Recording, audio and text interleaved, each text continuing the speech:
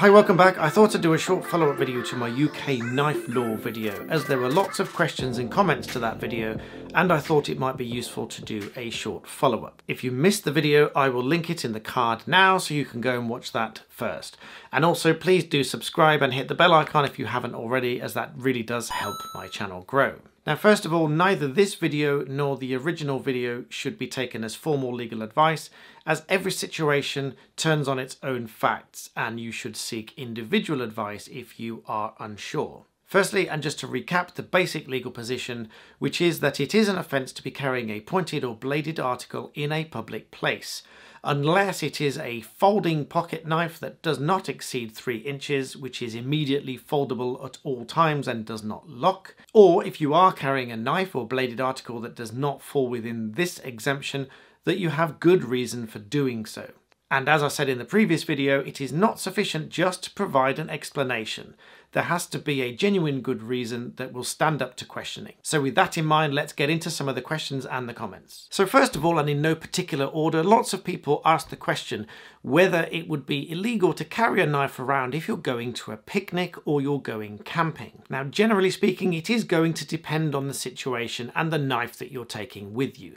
For example, if you took with you a 12-inch chef's knife, that is likely to be seen as being over the top. On the other hand, if you are taking very much smaller knives with you on a picnic or camping and they are intended to be used while eating, then that is much more likely to be seen as a good reason. Obviously, and I hope it goes without saying, that if you were found wandering around a park by yourself with a knife and you said that you had it because you were out for a picnic, that is not likely to be seen as a good reason.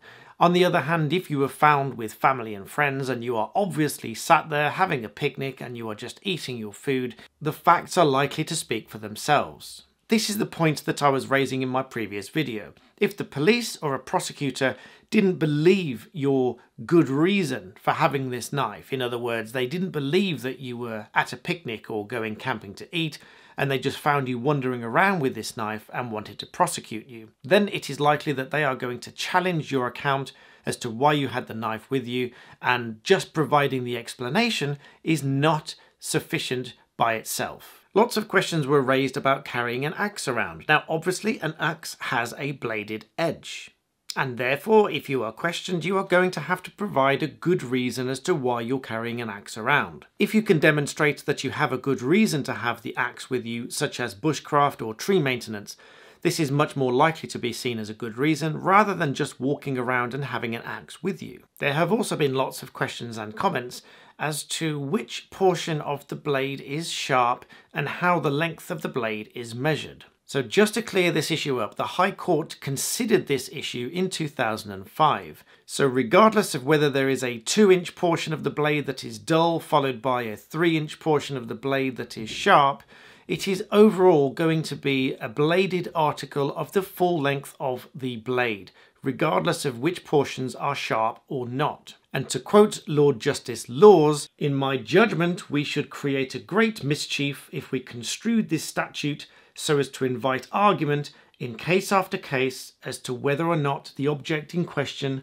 was sharp." In other words, if you are found in possession of a bladed article, the court is not going to invite or consider argument as to whether a small portion of the blade is not sharp and therefore doesn't constitute part of the overall blade length. Other questions have arisen about a very short blade, say 1 inch in length, which is sharp but is fixed. Now again, this does not come within the definition of a folding pocket knife, and unless there is a good reason to have it on your possession, then it is going to be an offence under the Act to have it in your possession in a public place. Other questions have arisen about storing a bladed article that is normally used for work in a van whilst going to another destination, let's say going out for a drink or just leaving it in the van overnight. This question was considered by the Queen's Bench Division in 2002. And held that the defendant, having stored a cleaver in his van 36 hours prior to going to get it sharpened, did not have a good reason to have it in a public place. In other words, don't store bladed articles in your van unnecessarily unless you are literally going to and from work, and then take them out and put them in a safe storage space at home or at work. Finally, there have been a lot of questions about carrying a knife with you for some kind of sport, be that fishing, climbing, or even scouting. Now again, I must stress that all of these scenarios are fact specific, and you must seek formal legal advice if you intend to rely on it on an ongoing basis, because you could be in trouble if your good reason doesn't stand up. But generally, in my view, if you are out sea fishing where the catch is very often eaten, then having a small knife with you to fillet the fish afterwards should be perfectly fine. On the other hand, if you are freshwater fishing where the catch is not normally eaten and is ordinarily thrown back, there would be less of a good reason, and probably not a good reason, to have a knife on you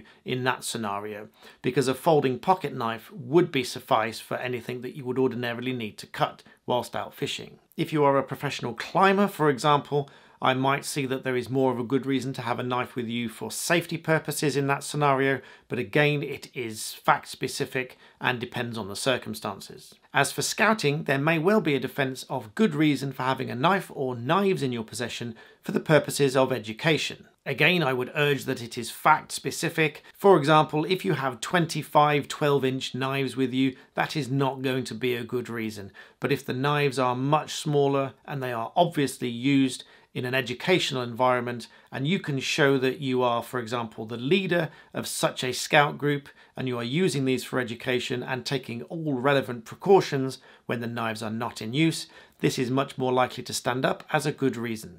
So with all of this said, the courts will broadly apply the defence of good reason, but they will also test that good reason. So if you are going to carry a knife with you in any public place, there needs to be a very good reason, and you need to be prepared to defend it. Also, and as a final warning, if your good reason does not stand up, you may well be facing a custodial sentence. So please do seek formal legal advice if you intend to rely on it, but I hope that this short additional video gives you a little bit more understanding to the questions raised to the previous video. Once again, thanks for watching, and I'll see you next time.